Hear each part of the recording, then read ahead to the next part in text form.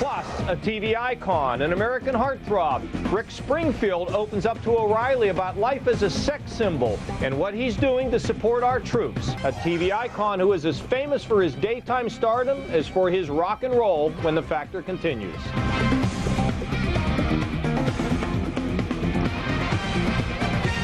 In a moment, he broke hearts and broke records. Tonight's TV icon when the Factor returns.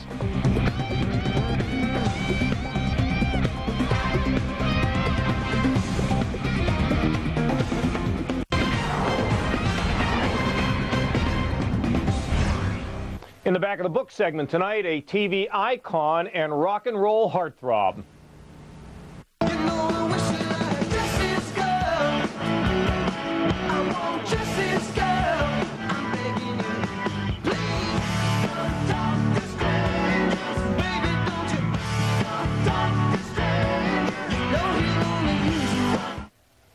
Remember those songs? I guess I'm old enough that I do. They put Rick Springfield on the map back in 1981, setting off a frenzy among young women. At the same time, Springfield bolstered his fame with the star turn as Dr. Noah Drake on TV's daytime drama General Hospital.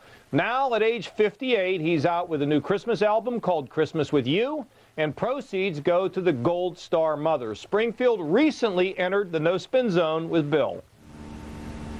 Today is Rick Springfield Day.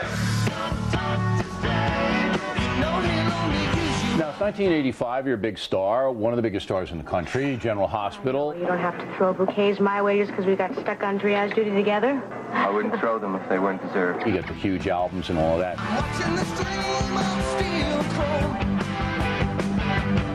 And then you kind of disappear, and I understand it's because you had a depression situation? Well, actually, it was triggered by, the disappearance was triggered by the birth of my son. I was pretty burned out at 85, and it was starting to get into some issues. I'd lost my dad earlier and hadn't really dealt with it, and suddenly I became a father, and I had to, and it was just was the right time for me to stop and start to look at things. So your son is born and you want to spend more time with him and the family. But you did have a depression situation. Yeah, I went through some pretty dark stuff. Tell me about that, because it's what people don't understand. I mean, you're guys like me, we remember you. I mean, huge.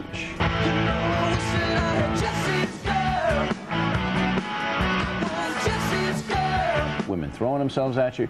How could you be depressed? I think it was to the point where you realize that that the material things won't bring you happiness in and of itself. You have to, and that was really the wall I hit, was that So you wall. weren't happy with all his fame and fortune? You got the power, you got the love to take me to heaven or to lead me to heartbreak. I did feel fortunate that I finally hit something, but in the end, when it was just me by myself, it was, I was still me. So you were lonely? Was that it? Darkness that this wasn't what I thought it would be. This didn't heal me. Okay. Basically. Why did you need to be healed? I don't know anybody who truly goes, I'm right there. Everybody is dealing with issues, and you were born with great talent, obviously.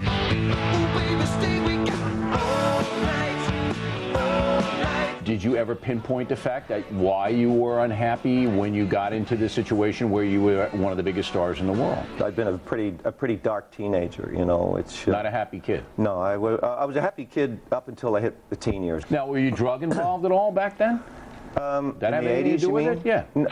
No, I'd actually gone through my whole drug phase in the 70s. When I was in Vietnam, I started smoking dope, and I got into acid for a while.